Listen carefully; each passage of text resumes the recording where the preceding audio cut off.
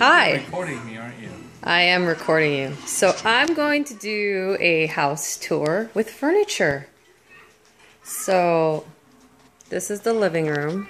As you can see, it's a mess because, well, they're awake watching Ice Age 3.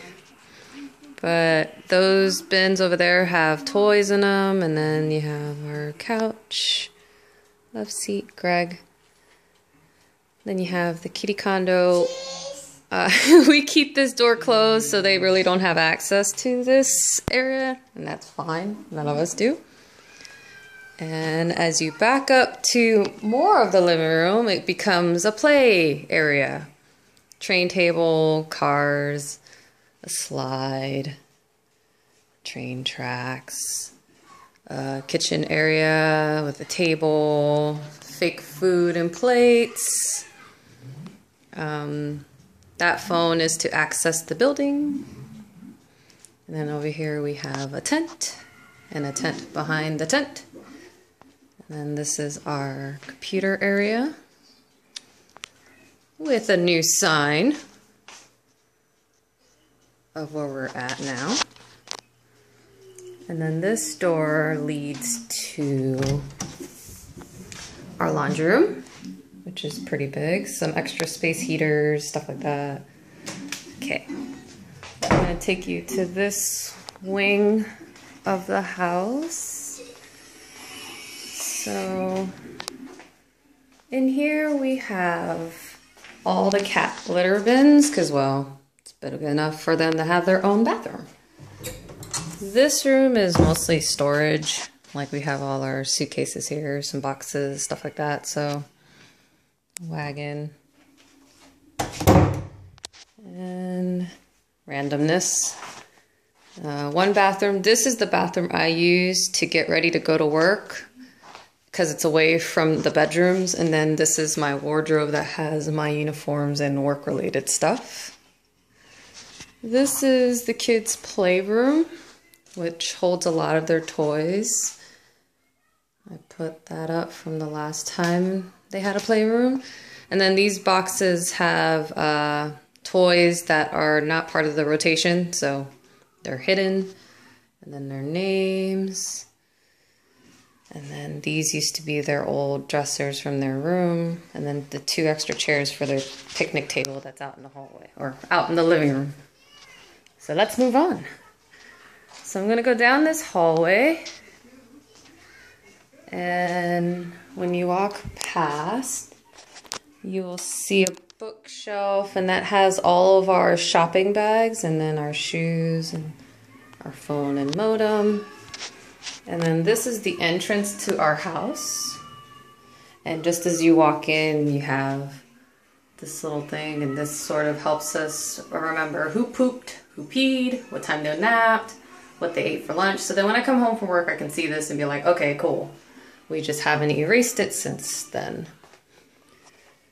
And these are the 2 wardrobes that Greg and I have. That one's mine, and this one is Greg's, because in Germany, most houses do not have closets, so we are given wardrobes to hang our clothes in. So, this is the dining room. This is how we're supposed to recycle our trash. Yeah, Germany's very strict about their recycling program. My little china area, which has extra pots and pans because the kitchen's very small compared to the dining room. And then our dining room table. And then this is a fridge that the military lets us borrow during our stay here because usually German fridges are very small. Just extra junk, broken chair. And then we have this water cooler that we're renting because it's cheaper to rent out a water cooler than to buy a bunch of bottled water, blah, blah, blah. Okay, and then in here is the kitchen. It's fairly small. And this is what I call the kid area. And you got a microwave and stuff like that. We have a dishwasher, oven, stove, And then this is the German fridge, which is a lot bigger than the last one I dealt with a few years back. And Mom, yes. my fridge is down. Okay. All right. So now I'm going to take you to the bedroom portions of the house. So the first bedroom I'm going to show you is the guest room. This is where my brother-in-law stayed, so it's still messy. I haven't cleaned any of the sheets or anything like that. Yeah. And then this is the bathroom that we use to give the kids a bath, so there's no shower curtain. It sort of stays very kid-friendly. And then this is where we put their towels and washcloths to take a bath. It's very dark in here, but we have the Rolandas down. This is our room. We still have boxes we've yet to unpack for our room, but cats really love our bed. Yeah. But as you can see, that makes it really dark in here, so it's really nice to have when you're super tired and want to take a nap. And then this is their room. We have their dressers, and they broke this bookshelf, but whatever. We just have it sitting there. And then this is their wardrobe with their clothes in it. Since they are, you know, too small really to have their own wardrobes.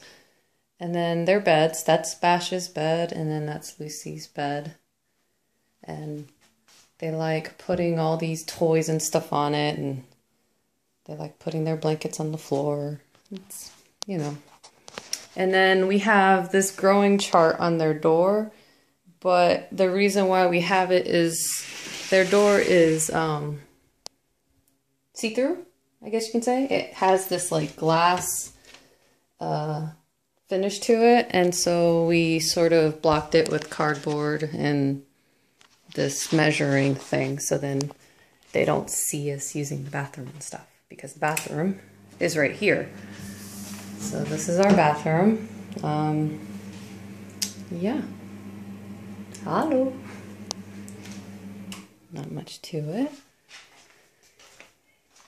And then we do have a 2-car garage that is directly beneath the dining room. The landlord's working on something with that. So you would basically come out and turn the corner and then leave. And then that's our minivan, and that's my car. And that's basically our house. It's really spacious. There's lots of stuff for the kids to do. The neighborhood outside's fairly quiet. Oh no! So the kids can like come out and play.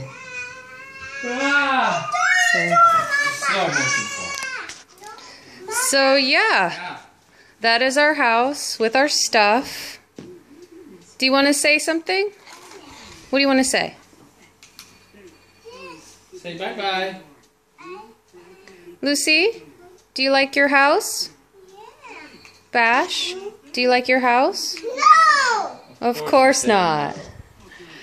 Okay, talk to you guys later. Say bye. Bye. Say bye, Bash. No! Bye.